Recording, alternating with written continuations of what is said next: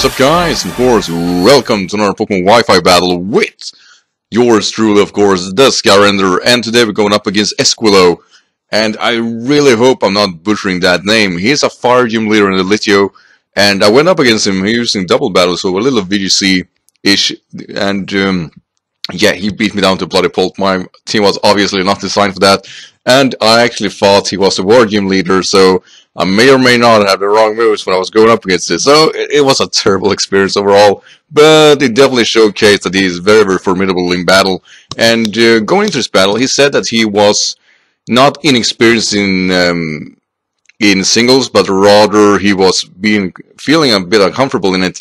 And looking through his team here, that uncomfortable doesn't mean, you know, that you are inexperienced, because looking through his team here, he got a great synergy going, and I definitely was feeling it going into this battle. He's using a Typhlosion, Glaceon, Marowak, Ludicolo, Mr. Mime, and Lapras. And I had no idea which one I will start off with. I was thinking maybe Mr. Mime?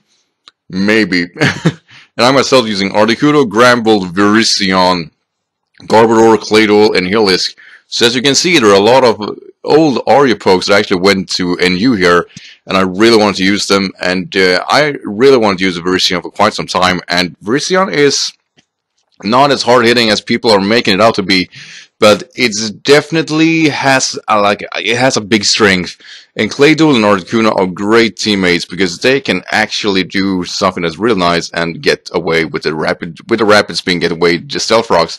And also my Articuno is with Heal Bell and Extrasensory, so it is more versatile than your standard set, but yeah, I don't think that helps out this much this battle, sadly, but with all this in mind, of course, let's go.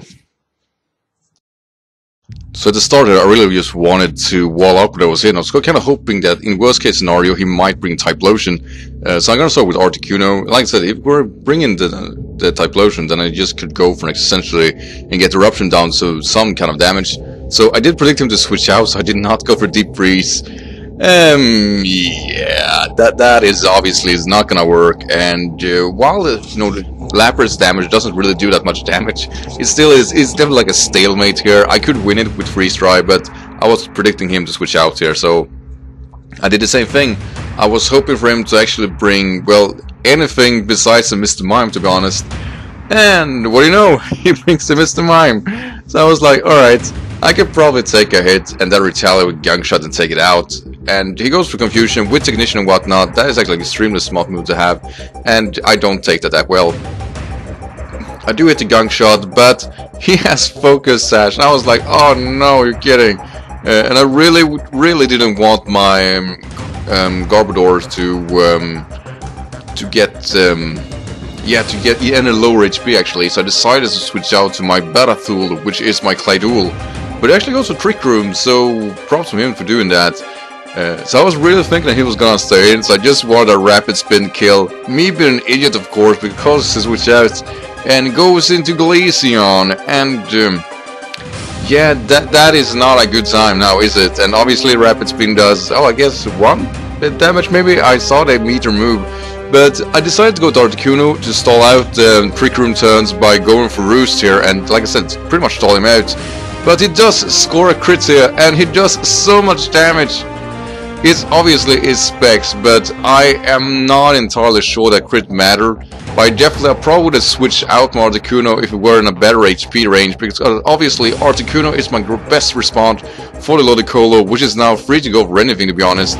And I'm gonna bring Primapu, my Garbodor, back in here, because I know I can go for a Drain Punch and, you know, recover back.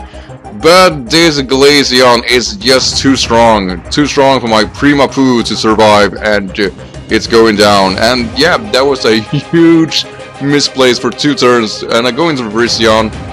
I need to play aggressive now. He was definitely forcing my hand, and of course he's just gonna sack play his Mr. Mime here. I went for close combat like a freaking idiot, like, yeah, there is no tomorrow, no tomorrow.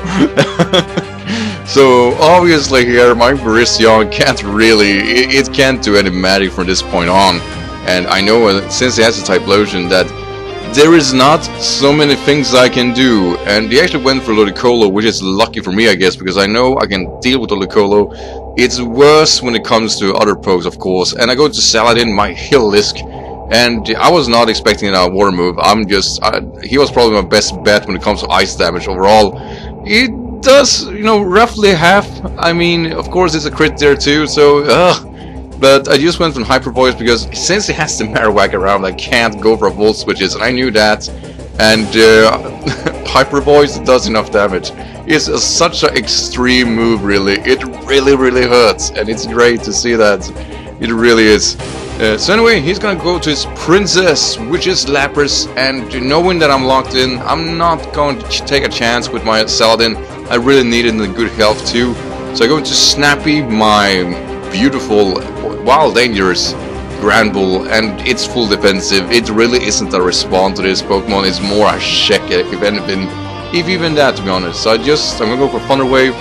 And had I played smart here, I should definitely have made this call, to be honest, and switch it back into my heal list, because he went for an Hydro Pump, and it does very much damage, to be honest. And had I went for Saladin, you know, turn back my heal list, I'll definitely get some HP back, which was very needed after that crit for Ludicolo.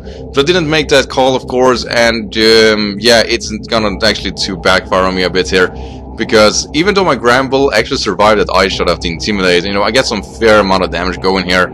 He's still gonna be able to take me out, and obviously I can't switch out my heal list now because of the given situation and whatnot. And really, my Granbull is down for the count after that Hydro Pump, and he's not gonna do any more than what's it called, magic this time.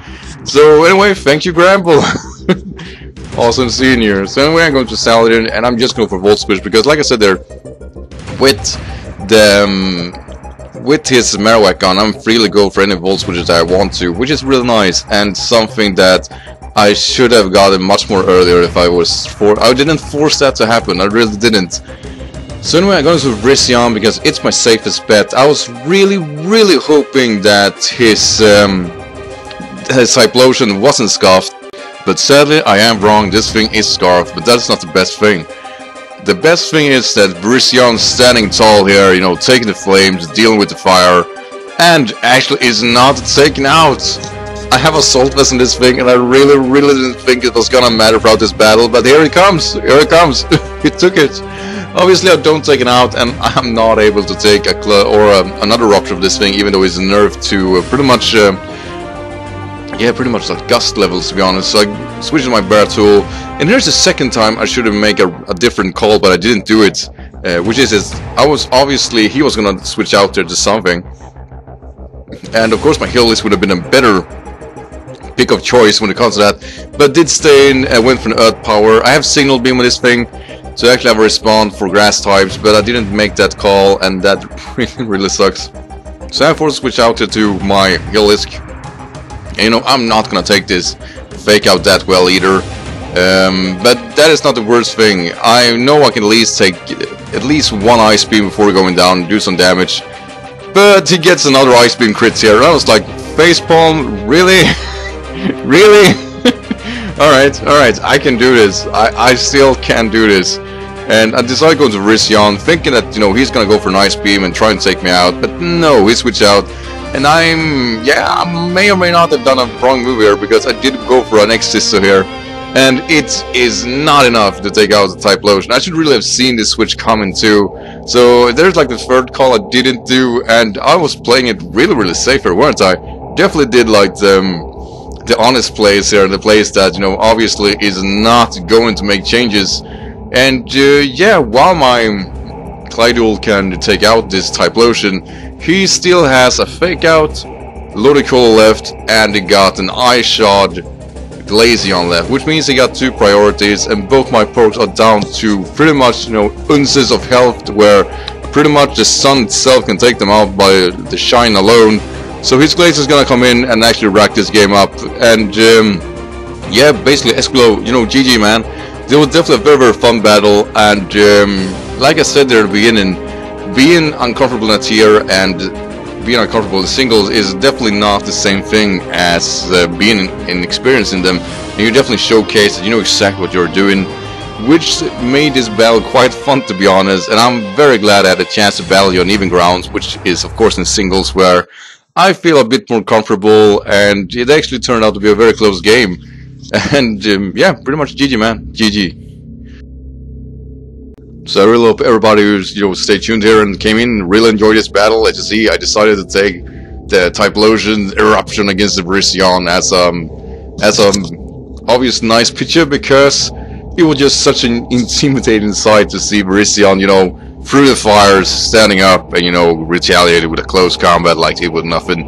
But yeah, I'm not gonna take the victory away from my opponent, because it was definitely deserving it. He did the right plays and we're definitely evenly matched. But I definitely should have made more, since I were in how to put it, in a bad position. I should definitely made better calls and played it more risky and actually losing way bigger if that were the case. But I played it safe there in the late game, and I did that because I really thought I could come through, but that was honestly not the case. And my opponent winning was definitely, like, to be honest, it was a fair deal for me. And I hope to battle him in the future, because like I said, he was definitely a good battler, and he's great in VGC. You guys should definitely check him out. So of course, guys, thanks for watching as always, of course, and remember to leave a like, and if you're new to this channel, don't forget to subscribe. And remember, the sky is the limit. So good, guys, and take care, alright? Bye.